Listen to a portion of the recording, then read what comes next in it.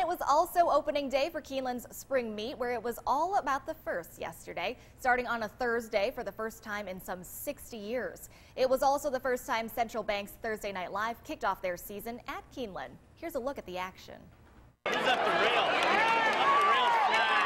Excitement was in the air Thursday for Keeneland's opening day. This race, we come here every year. And this year, the spring meet opening a day earlier. We wanted to come because this weekend is going to be so crowded. So we thought with today, but it's still a good crowd here. I love it. I love it. We started to come to College Day tomorrow, but we figured we was too old for that. Of course, there was plenty of betting, some winning. Come on. Others just here for the fun. My friend and I cashed one ticket in. So, you know, we lost maybe a total of $3 maybe. So we're doing great. Better than the casinos, because we go to the casinos a lot, so. Add in a few signature drinks. Putting it together. For a recipe for success. One strawberry.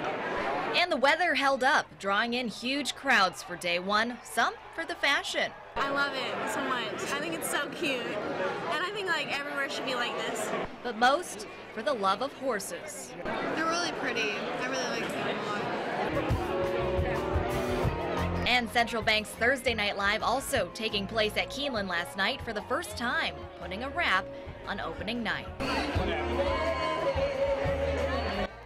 Erica Bivens, ABC 36 News.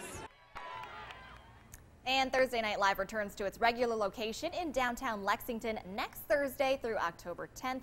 You can view a complete list of post drawings on those races on our website, WTVQ.com.